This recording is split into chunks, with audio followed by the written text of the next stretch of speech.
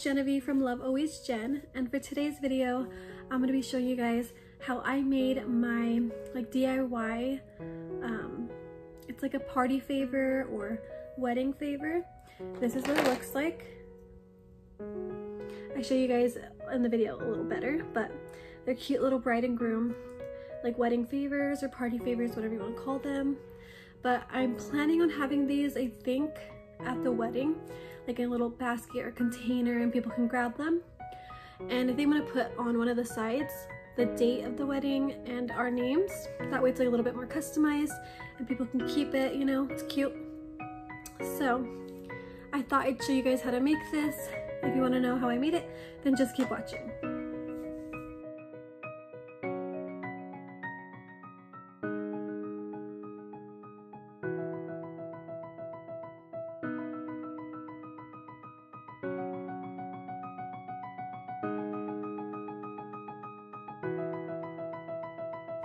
So these are going to be some of the things that you're going to need.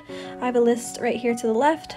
You're going to need some clothespins, scissors, some tulle, a hot glue gun sticks, a black Sharpie, and a white marker, like paint marker or a good white marker.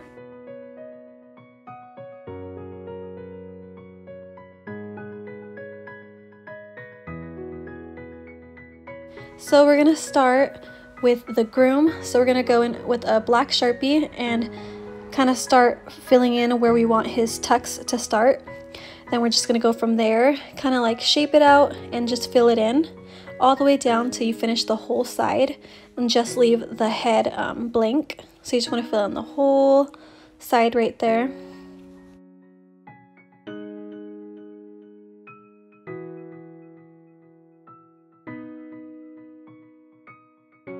Now we're going to the back. We're just going to kind of connect that line to the very back and then to the other side. Kind of get it pretty even for the most part. If it's not even, it's fine.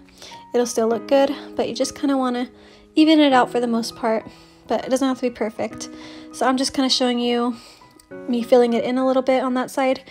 But I'm also going to go back to the back side, the very back of the groom, and fill that in. But you're just going to fill it all in and make sure those little parts in between the metal you fill in as well.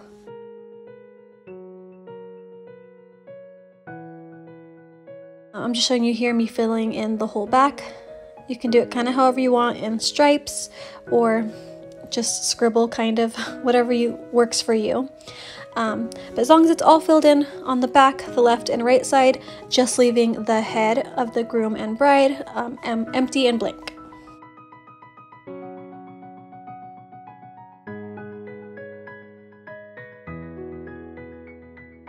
So I went ahead and did a couple more off camera. Now we're going to work on the bride side with the white paint marker. This one has somewhat of like an angled tip. That way it's easier to get certain angles of it or certain parts that need to be a little more sharp. We're going to go ahead and shake it and then press down on the paper with this marker. This one you have to shake and make sure you press down so the ink comes out good. But now we're going to go ahead and start working on where we want the bride's dress to start. We kind of just go in at an angle, and then I like to do 3 little dots or a couple dots just to do the necklace for her. And then we're gonna kind of go down and just fill it all in, all the way down the whole side, just leaving her head blank like I said earlier.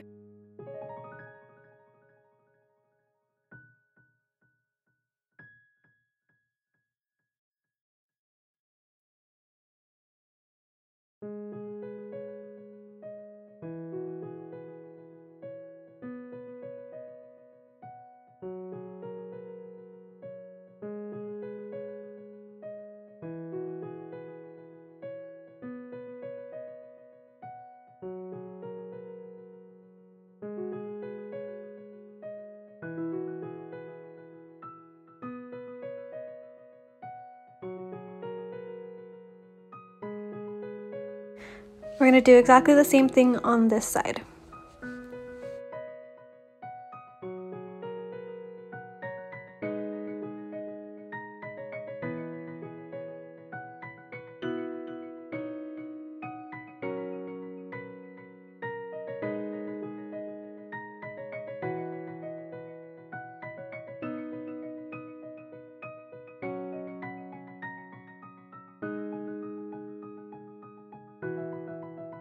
So I'm all done with the paint for this one. We're just gonna kind of set it to dry, but they dry really quickly, so you don't have to wait too long to get started on the veil. But I'm just gonna finish up the rest of these, doing the exact same thing, and then once I'm done, I'll show you guys how I do the veil.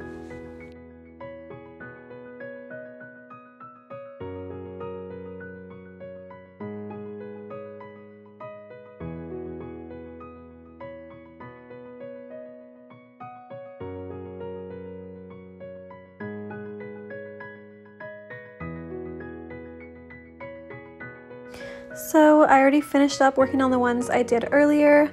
I ended up doing some more that I wanted to get done that day. Now we're going to work on the veil. Here I have some tulle. I'm going to kind of show you how I'm going to cut it. I don't really measure it, I just kind of get a square size, like not too big of a square, and then I just cut straight up.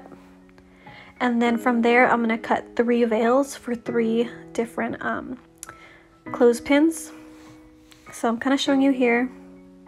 This is kind of how it looks. So it's more of a rectangle shape than a square, but I'm kind of showing you here. The shorter side of the tulle is about the same height of the clothespin. And then from there, I'm going to cut 2 slits in it to make 3 veils. So I'm just doing even like cuts.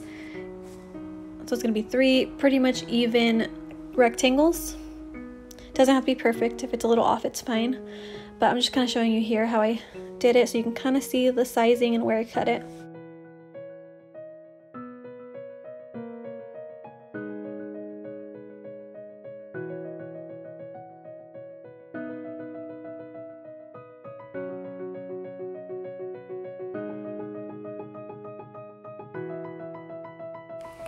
So here I'm going to show you kind of how I do it. I like to fold it a little bit at the top and then fold it inward so it kind of makes a triangle shape. You can kind of see that here. And then make sure your hot glue gun is already plugged in so it starts heating up and coming out. So I heated it up, added some glue towards the head. You don't need this much glue. This one I kind of messed up, but I made it work. You just need a little glue, put it on the back of the bride's head. Make sure you get it on the bride's head and not the groom. You just keep that the veil how you had it in the same shape, how you folded it, and then just attach it to the glue, press on it for a little bit, and it creates a cute little veil. So mine's about the same length of the clothespin, but you can always do it a little bit longer if you want. I did a couple a little bit longer, and I'll show you that a little bit later. But all you do for that is just cut a longer piece of veil and then fold it over. And instead of folding it over like just a little bit at the top, you would fold it over more so it goes lower, and then it kind of creates like a double veil, except the inner veil will be a little bit shorter than the outer veil. So I'll kind of show you that later on. But on this one I just did the exact same thing as I did on the first one. It's a very easy, very simple, and really, really cute. Does not have to be perfect. All of mine I think came out really good at the end, but this is another one I'm showing you. I did the same fold.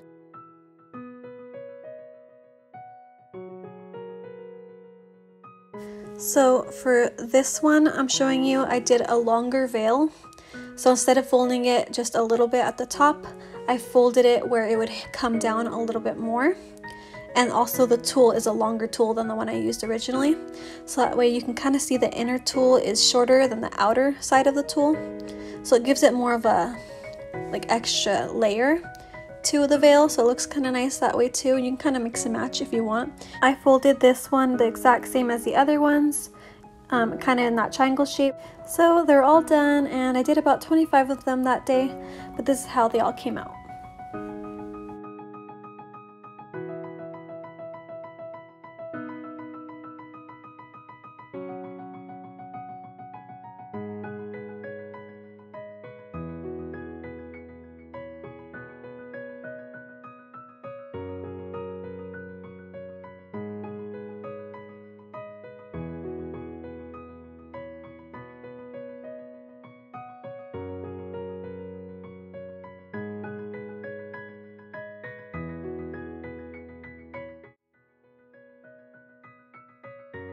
I hope you guys enjoyed this video of how I made these cute little bride and groom party favors. Super cute. It was pretty easy. So I hope you guys enjoyed it. Thanks for watching, and don't forget to like and subscribe.